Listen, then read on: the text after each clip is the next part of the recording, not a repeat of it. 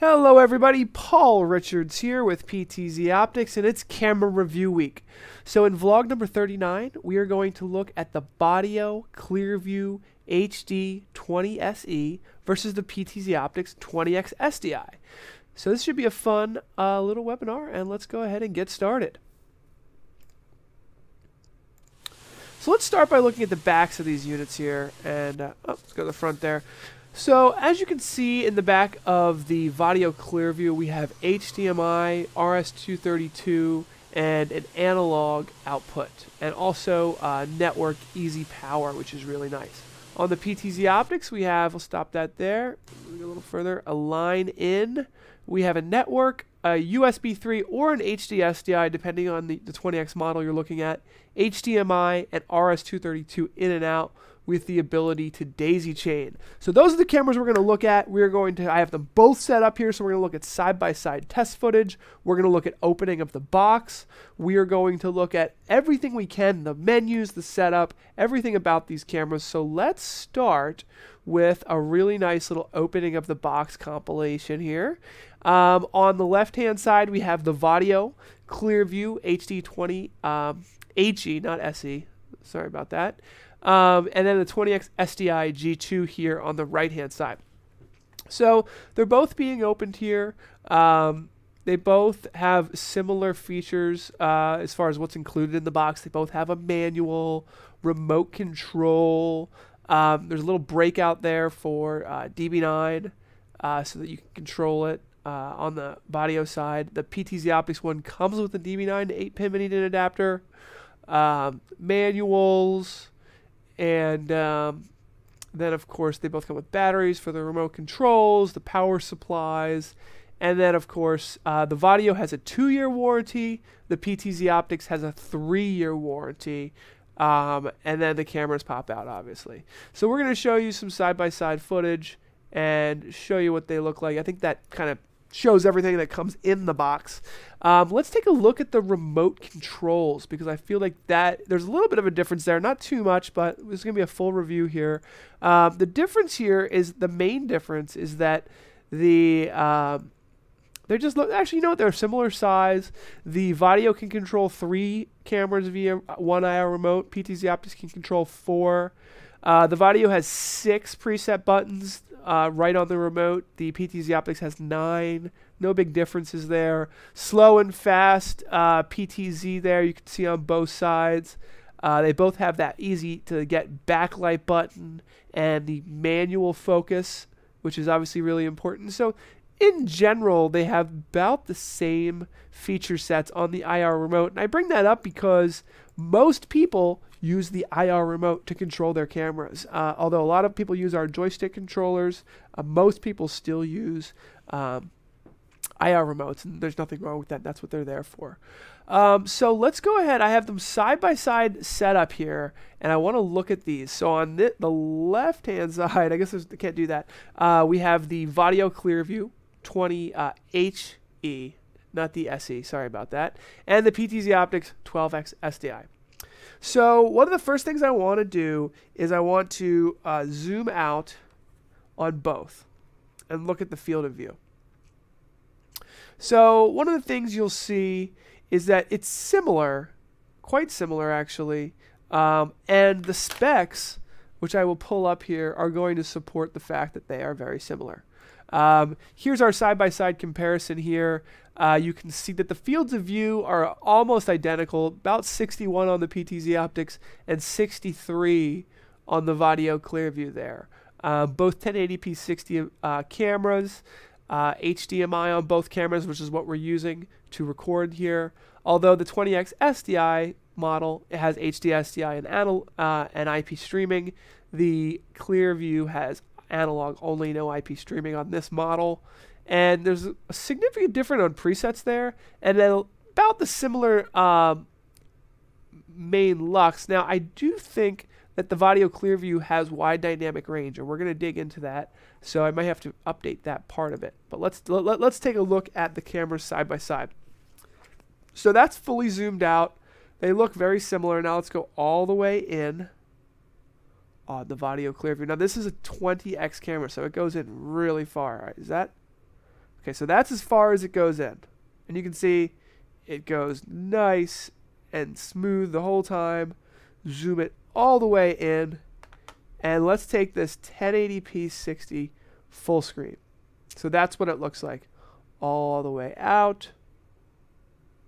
All the way in. And it's a good picture. Little overexposed. We're gonna try to get the exposure perfect. And look at that. Just great. Now, let's go back to our PTZOptics side by side here. Let's go all the way in with the PTZOptics. Okay, it's a little dark, and I can edit that and change it. But that's now. Let's look at these two together. Okay, so there's the PTZOptics. There is the Vaddio. So let me just go ahead. So I have this set to a specific. Let's just go ahead and desaturate it a little bit. Get these images so that they're similar. I'm going to turn the contrast up just a hair. Because I want these two cameras to be shown off side by side pretty closely. So there's the PTZOptics. There's the Vaddio, fully zoomed in. PTZOptics, Vaddio. Now let's look at them side by side. Let's zoom the PTZOptics all the way out. There we go. Let's zoom the Vaddio all the way out. There we go. So that gets us to where we want to be there. Now let's go ahead and look at the settings on each camera. Let's start with the Vaddio. So the Vaddio, unlike the RoboShot, which you have to put on the network to test the settings, on the Vaddio ClearVIEW, you have these options here. And we played with them to try to get them just right. SSDR will actually turn in. I'm indoors right now, so I found that the white balance on indoor works well. There is no one push, which is a feature that is really nice for PTZOptics, which we'll show. The backlight, it takes a second. It kind of restarts when you do that. No need for that here. So we will go. And then WDR is wide dynamic range. So this camera does have wide dynamic range. Looks like it has high, middle, and low. We don't need that for this setting, so I'm going to actually turn that off. I think it looks better without it. And let's see, what is the intelligence here? I guess just on, off. I'm not sure what that does. When you turn it on, oh wow, facial tracking. This is not an auto tracking camera, but it has some intelligent things that I actually have no idea what these do. I believe it has something to do with focus. When we go into focus, see, that's where that zoom track and focus track. Digital zoom, we have that off. So there's a lot of options in here. Exposure, I tried to get the exposure right. To me, it looks a little bright. I'm going to turn it down just a little more. I put the iris on auto, and I tried to tweak the manual to be ideal. In fact, look, that does look better because I think it was overexposed. So this camera is a really nice camera. I'm not going to lie. So look at that, 5.6. That actually is where I want it, right there. Shutter, we're going to leave automatic because we just played with the iris there. SRG low, medium, high. Again, I'm just trying to go through to get the best possible picture here for this. And then there's special. Obviously, we want color. That was kind of cool. It does like a side. Yes, we obviously want color. I don't think we need to do too much in here. Image adjust. Okay, this is the vertical flip. So in case you want to do it in the ceiling, which is nice. Sharpness. Usually I like it a little less sharp, but let's see here. That is a nice option. This was not sharpness was not available on the RoboShot. Let's sharpen that image up without getting too much gain. You can see a little noise in the back, so we'll leave it at 15. Okay. So this is a really good image. It's about as best image I can get on the Vaddio. Now, let's go ahead and move over to our PTZOptics here and see if we can get as good as image as possible on our PTZOptics as well. So, zoom in. Go like this. Okay, so let's review the options here. In fact, I gotta just zoom out just a hair. There we go. All right, so exposure. We have the iris at 1.8. Okay, looks good. Manual mode's always the best.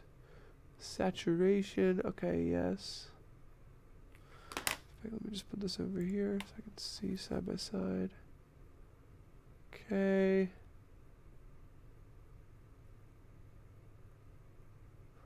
Alright, just trying to get the best possible picture. Okay. See, if you get too much contrast, you lose some. So I'm going to go like that and take that down. There we go.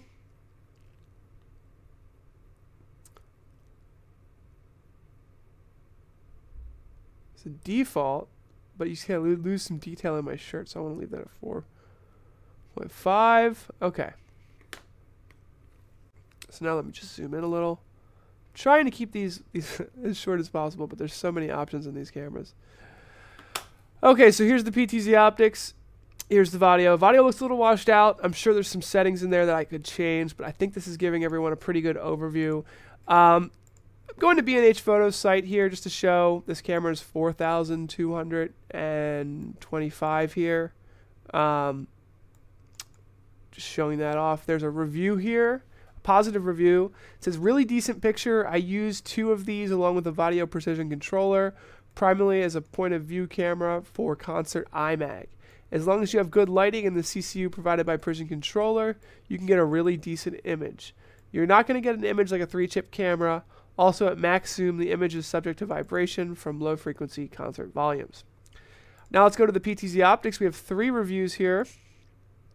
We bought 2 of them because much work in corporate events and quality is awesome. Lens and silent movement as well.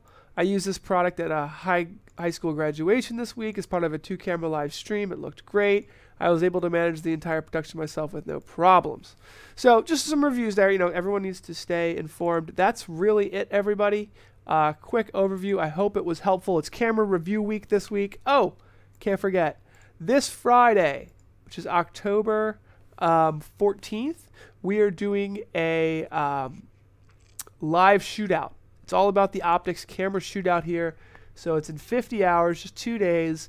Don't forget to come to this. If you have anything you want to see out of this camera, we're taking them to go live stream sports. We're going to do low light settings, and we're really going to dig into the differences between these cameras. I hope this has been helpful. If you want to see anything on the live show on Friday, specifically for these cameras, leave your comments in the link below. Don't forget to like this video. Enjoy, everybody. Take care.